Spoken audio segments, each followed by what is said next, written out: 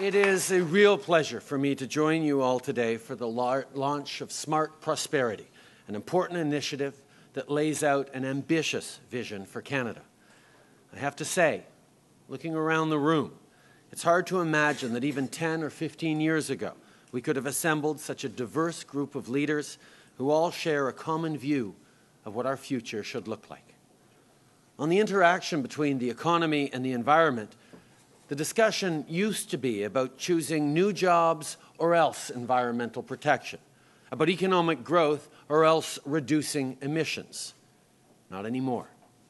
Now, we have leading voices from environmental think tanks and the oil and gas sector, leaders from big business and the labor movement, Indigenous leaders, youth, all on the same page. And the Government of Canada stands with you. We all know that in the new global context, sustainability is sound business strategy.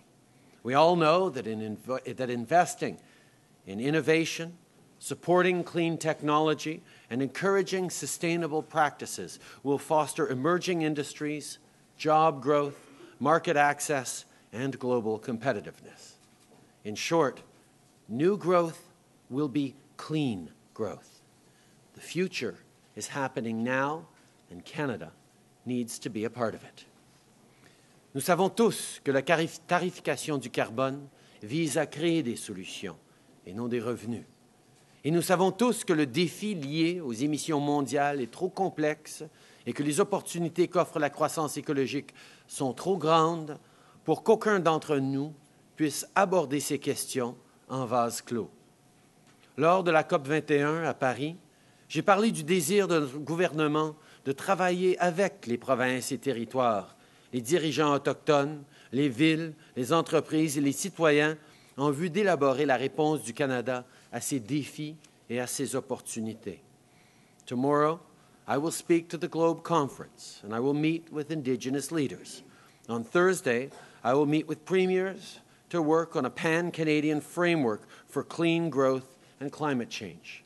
And this, of course, is in addition to all the meetings I've had with leaders across the country from various levels, including folks like your own mayor here, Gregor Robertson, who joins us today. Thank you, Gregor, for being here. On working on the important issues that we're all facing as a country together.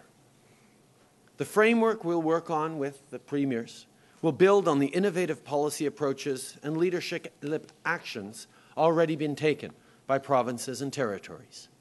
It will include a strong role for innovation, flexible policy solutions, including carbon pricing mechanisms, and a focus on adaptation and resilience.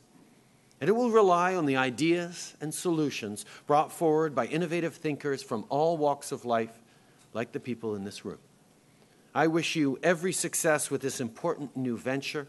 Our government looks forward to working with you over the coming months and years as we work and build towards a more sustainable and prosperous future. Merci beaucoup. Thank you.